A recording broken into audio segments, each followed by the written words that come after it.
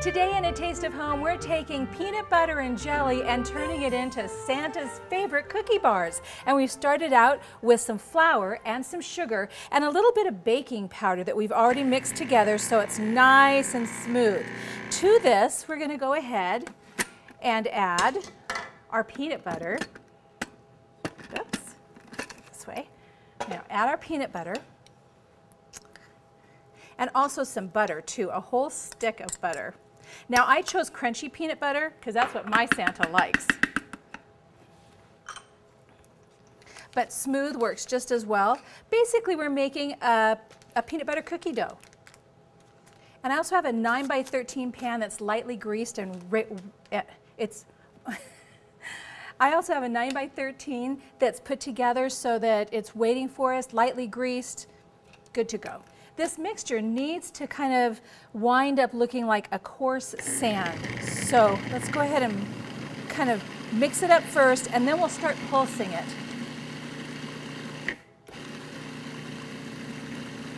See it's starting to pull together? All right, looks like we're ready. So we're going to turn this off and pour it right on into this big bowl that we've got waiting here, because we need to mix some eggs up into this. See what I mean? It's just kind of a nice consistency. It'll push right into our 9x13 really nicely. So I have 2 eggs that are slightly beaten.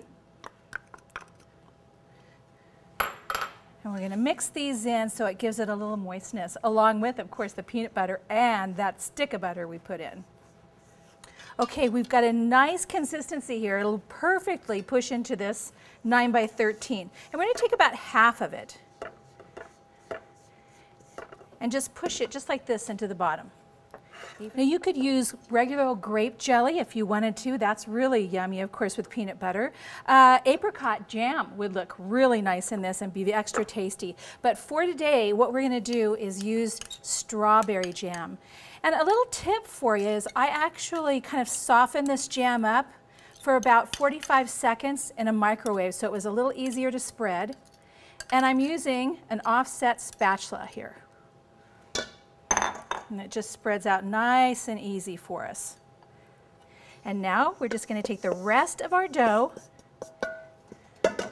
and spread it right over the top. And when this bakes up, oh, it's going to be so good. No Santa will be able to resist it come Christmas night. All right, kids, 375 degrees and 30 to 35 minutes later, this is what you've got, a whole 9x13 of Santa's favorite PB&J bars.